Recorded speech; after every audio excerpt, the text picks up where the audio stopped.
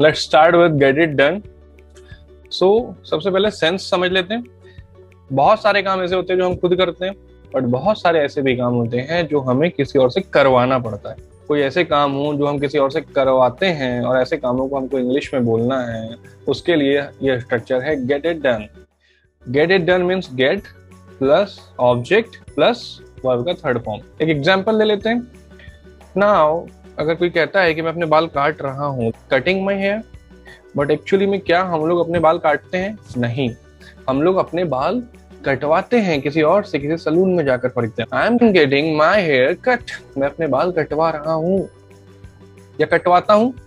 I get my hair cut, क्योंकि gate यहाँ पर टेंस के हिसाब से चेंज होता है।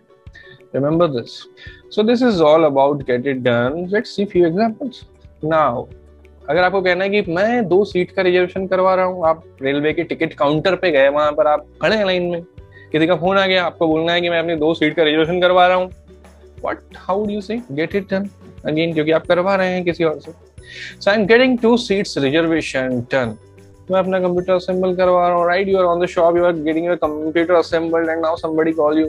आप उससे बोलोगे मैं अपना कंप्यूटर असेंबल करवा रहा हूँ। How? I am getting my computer assembled. हमेशा करवाते हो तो I get my computer assembled.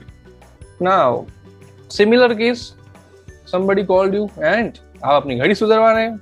How would you say that? I'm getting my watch repaired. मैं अपना मोबाइल रिचार्ज करवाता हूँ। I get my mobile recharged. Remember this, get is changing as per the tense of your sentence.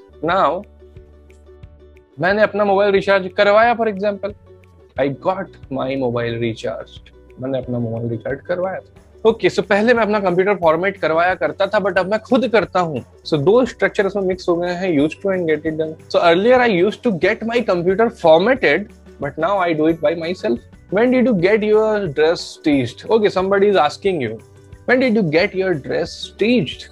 कब सिलवाया भाई तुमने इतना अच्छा dress? Where did you get dress stitched? तुमने यह ड्रेस कहाँ से सिलवाया है? Then you can answer it in a way, I got my dress stitched from XYZ tailor. All right. Somebody is asking you कि तुम भाई कब कब अपनी बाइक की सर्विसिंग कितने कितने टाइम में करवाते हो यार? How often do you get your motorbike serviced? Understand it. Get your motorbike serviced. कब कब करवाते हो, कितनी बार करवाते हो, जो भी बोलना है उसके अकॉर्डिंग वो चेंज हो जाएगा। How often do you get your motorbike serviced? I get it done quarterly. I get it done on every 2000 kilometers. All right. I got my house whitewashed. मैंने अपना घर white wash करवा दिया। Consider a case. एक और example देखते हैं। तो एक लड़की है, वो आ रही है आपकी तरफ और वो लंगड़ा के चल रही है। Now आपके पास आई, आपने पूछा अरे क्या हो गया भाई, पैर में दिक्कत है क्या? बोली नहीं, पैरों में दिक्कत नहीं है भाई, चप्पल टूटी हुई है। ओह, so you can ask, why don't you get it fixed? तुम इसे सुधरवा क्यों नहीं लेती? And she can answer, I will get it done. मैं से करवा लूँ, something like that. All right. Next, how to practice. So multiple times we have seen all different type of sentences. How to practice now. So similarly, you can practice now. Practice makes man perfect. So this is all about get it done. Practice it. It's very simple, right? And let's see you in the next lecture.